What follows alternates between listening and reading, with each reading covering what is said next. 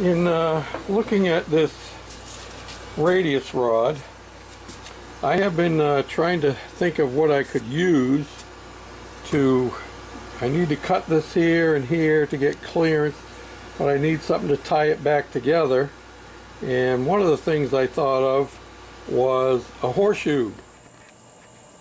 And I have several horseshoes. I have that one at the top that's probably off a pony, but it's pretty well worn and I didn't think it would be sturdy enough. And then I have the next one down, which is a horseshoe, but it's not, I don't know, the ends are different. See, this end here is kind of squared and that one's kind of pointed, and I like things to be symmetrical. And then I thought of this one here, and this would have been the perfect size, but I don't think that that is steel. I have my guess that that's cast iron. And I actually brought it in and fit it, and it would have worked just dandy. But nah, that's not going to work. So what I have come up with is this unit here. And this followed me here from Minnesota. And this is an important part of the E-clip fastening system for train tracks. It's an elastic rail clip used with concrete railway sleepers to fasten rails on both sides. And it's also used on wooden sleepers. The rail clips are usually made of forged spring steel, which are manufactured by a hot forging process, which would make these really strong. And of course, if they're really strong, they would have to be used on railways where they have tons and tons of weight going over the rails. The forged elastic rail clips are considered to be better than other metal forming processes due to the most uniform microstructure. So that's what we're going to use, and I'll insert a clip here where this would be used on a railroad, and this is how we're going to mount it on here. Now I got to cut the middle piece out. So what I'm going to do is I'm going to cut this off right here and cut this leg off so it's even with this one. And this one has already been flattened out some. So once I get this one cut off, I will flatten it down in the back as well. And I think I'm going to notch this here and notch this here, enough for that to fit in there before I start welding. And then I will tack it in place while this is all mounted here on the Goofy cart, so I get the exact placement.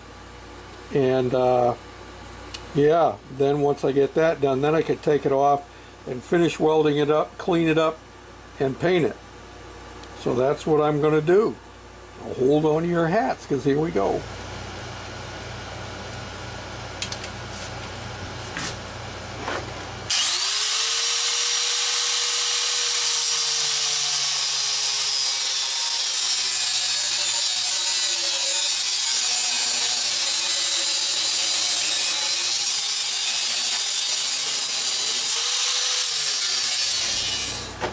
Okay, so now I'm going to finesse this until I get it so it'll sit flat the way I want it to. And but that gives you an idea of what we're going for. I hope you can see that down there. Let me put my hand down here. How's that? Yep. But it'll get mounted back in here more like that. Of course, with this cut out in here. So let me get at it.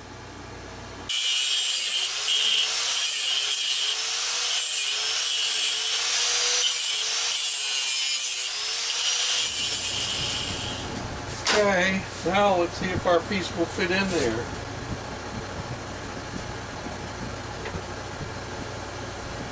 Open this up a little bit more there. Okay, that's about what we want. Like I could slide back that way a little bit more.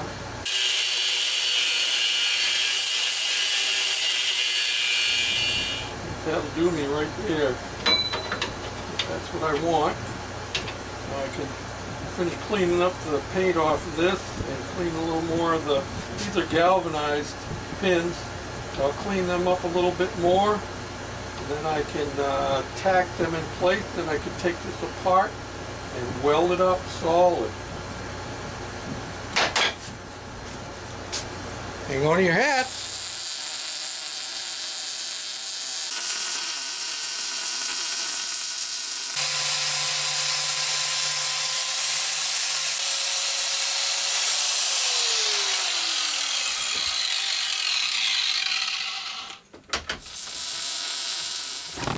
Well, it ain't pretty, but it's welded around the important sides. Now we're going to cut this out, and then we'll finish welding this to the pipe down in there. Well, this is our test fit, and it's good. I'm going to, this is still hot down in here, but you can see my mark down in there. I'm going to taper this edge back towards the front, give my chain plenty of clearance. We don't have any problem anymore with interference with the hub, which was the main issue, not so much with the chain.